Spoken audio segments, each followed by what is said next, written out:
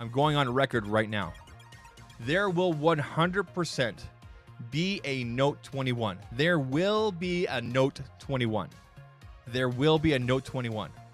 Why?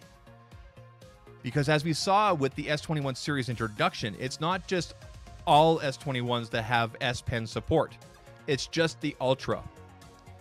And if Samsung's going to be pushing units, they'll probably be pushing more regular and pluses than they will Ultras.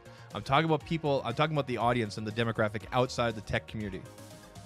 There is so much strength and there's so much name recognition behind that Note name, especially after what happened with the Note 7.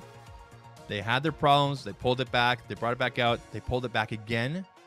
They acknowledged the issues and the problems with the Note. They saved their name. Samsung, you know, was very transparent with the changes and the things they were doing for customer safety.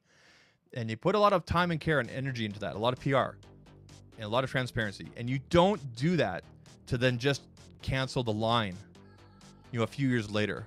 There's so much strength behind that name. Now, whether we get 2 units this year or just 1, I don't know. But I'll put money on it right now. There will be a Note 21 line this year. I guarantee it. I am 110% sure of that. 110%.